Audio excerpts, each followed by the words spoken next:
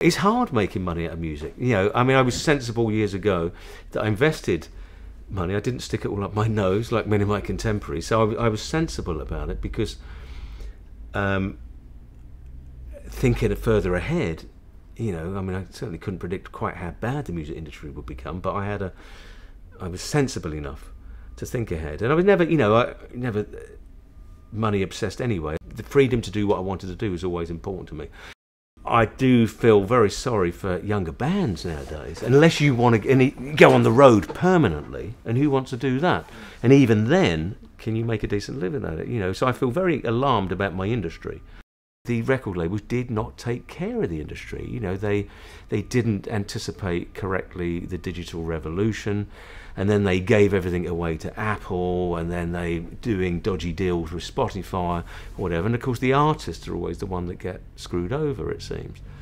You get these digital statements, they're that thick, wow, and there's about 500 quid at the end of it all, but you're earning 0.00003 pennies. Somebody's making money. I mean, Spotify have apparently got these massive flash offices. They all drive around in new BMWs or whatever. You know, so somebody's getting money from somewhere, money that should be going to the artists.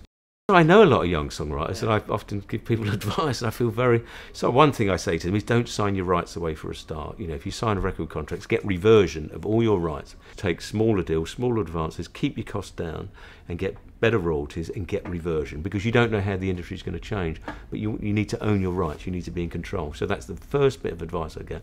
And also send them along to a decent lawyer to look after them. Who knows where it's going to go? It's like the genie's out the bottle now, isn't it? I mean, it's like, how the hell, you know, the music industry, you know, the download speed is going to get faster and faster, you know, and downloading a whole album is like downloading a sort of text document, isn't it? It's going to take, you know, the film industry is next heading towards the shredder.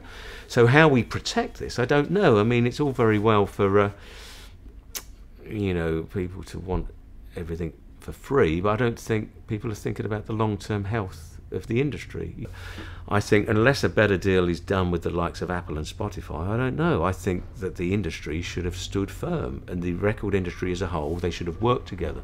All the labels, majors and independents, as just like, boom, absolutely not, and played bloody hardball with YouTube, Spotify, Apple, and say, pay up, or then those formats and those outlets would have withered away. The exciting thing, of course, in this day and age is that if artists choose to exercise it, there's so much freedom with the technology that's available, the connection you can instantly have with your audience around the world. I just think we need a fair system, so that, you know, not a greedy system, that we don't want greed, but we want fairness, so that the audience pay a reasonable amount that they feel comfortable with, and the artists get paid a decent amount that they can live a decent life, afford their equipment, have a studio and tour and live a decent life. I did the Soul Money box set, and I ended up worse off because they put all the cost onto me, the remastering, the repackaging. So it was like I'm even more in debt to them. I've been busy for the last 6-7 years particularly, but not been writing any songs or finishing any songs. You know, I don't know what the block is there, whether it's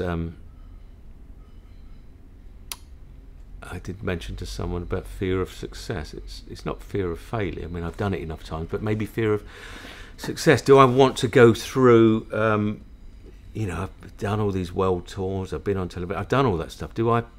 I don't have the same burning desire or urge I did when I was 20, for instance. I'm always doing stuff. I'm always writing for myself and being creative. But the trouble is, when you've had success in a certain field at a certain period of time, you get trapped in amber, shall we say, and people continually want you to be who you were. That's what you're up against, people's nostalgia. People always, because they tie you into a certain period of their life, and maybe music being a very evocative stimulant in terms of memories, people naturally then, I do it myself, you know, we all tie things into certain parts of our life, and so nothing I can do can ever come up to, you know, well, why don't you make another record like Soul Money? Well, I'm not 20 anymore, you know, I'm not the same person. Not to say I don't want to do another album and possibly do some shows, but it will be different.